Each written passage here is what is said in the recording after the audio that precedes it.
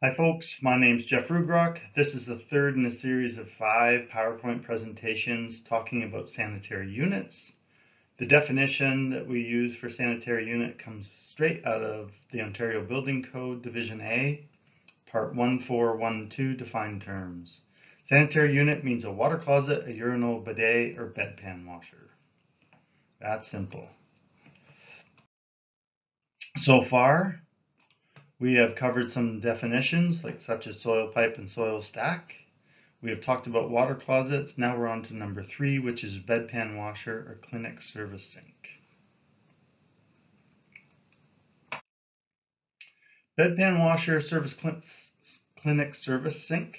They're essentially the same thing or variations of the same thing. And we'll get into it, however awkward it seems to be, we'll get into it and I'll show you some of those associations. First off though, what is a bedpan? Well, a bedpan's used underneath your butt if you're in the hospital and unable to leave your bed. So a caregiver collects your feces or your urine into this pan and then empties and cleans the bedpan. That's what it's called, a bedpan, into a bedpan washer. There are different kinds, which we'll get into, but the language used to describe bedpan washers is incredibly unclear. In drainage codes, it might be referred to as a bedpan washer. Manufacturers would call it a clinic service sink. And then in the distribution codes, also the Ontario Building Code, it has a mix of all of them. So we're going to go through that, take a moment just to describe it to you. This same thesaurus type approach where you have all these similes that kind of sort of mean the same thing but don't. You'll find this everywhere throughout the building code. So it's a great example of how you have to really read the building code carefully with professional knowledge. So just to give you a sense of what's coming your way, bedpan washer is an overused term to describe the fixture as a whole and its component parts. So that's the overarching term, but there are some specifics such as a sink clinic service with faucet. And that's just a bedpan washer that is accompanied by a faucet for cleaning up the bedpan. Then you also get a sink clinic service with a direct flush valve, and that's because a lot of bedpan washers are very similar to a toilet, so that when you empty the bedpan into the bowl, you simply give it a flush with a direct flush valve. So here are some examples of the conflicts or similarities between bedpan washers and clinic service sinks. So if you like, you can get out your Ontario Building Code and turn to code 7493 or the tables and look at item number 5. The fixture listed is a bedpan washer. That's a toilet-like fixture that you see below here. Very similar to a toilet, commercial toilet, except it's square. These edges are usually capped in stainless steel, so you can bang out the bedpan washer, get all the poo or pee into this bowl, and then there'd be a flush valve on top of here. You give it a flush. Unfortunately, the manufacturers don't call this a bedpan washer. They call it a clinic service sink. So the manufacturers or the industry at large is at odds with the Ontario Building Code here. But again, get out your thesaurus and they mean essentially the same thing. The valve that would sit on top of this clinic service sink, you will find that if you turn to 7632A, which is the supply size tables.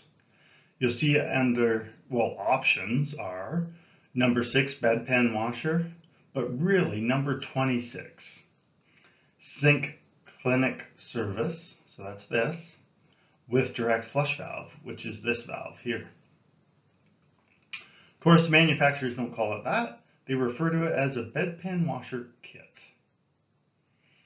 In this case, it's got a flush valve, plus this little wand would pull down, and then water would come out of that for spraying out. This is just like a hand spray, but a rigid one for spraying out the bedpan and giving it a good rinse.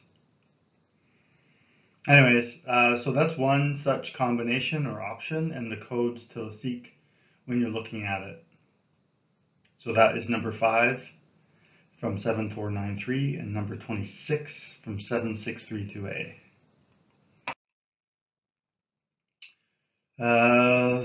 Again, this is the specs for that one you just saw, and they call it a service sink. Remember that this particular fixture is the same as the toilet in that there'll be a little splash zone in there, and then the S-trap. And remember again, when you're talking trap standards such as this, you don't draw the S-trap or the trap standard on a drawing. So the piping on something like this would you wouldn't see the red part, you'd just see the green part. See a pipe going off, maybe with a vent coming up, something like that. But the piping would stop right there. Anyway, so that gives you a sense of what to look for there.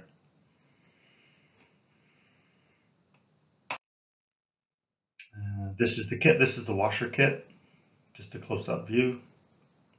Again, the flush valve for flushing the toilet-like clinic service sink, and the wand that pulls down, and then you can spray out the bedpan. By the way, a bedpan's shaped just like a toilet seat, except it's a pan. So that's one option. But if you'll take a look at 7632A, item number 25, you will find that you can also get a faucet with a hand spray for cleaning out the bedpan. And this is called a clinic service sink with faucet. So item number 25 of the bill of 7632A. And again, the manufacturers don't call it a clinic service sink with faucet. They call it a bedpan washer, because that's what it actually does. It washes the bedpans. So if you had to choose between a bedpan washer or a wall faucet, it is in fact both. So, are we done with bedpan washers, clinic service sinks, faucets, and flush valves? Nope. Nowadays, those toilet-like apparatuses are used pretty much up north or in small hospitals. Large hospitals, if they use bedpan washers at all, would have an automatic machine. And that machine is truly a bedpan washer on both 7493 and 7632A.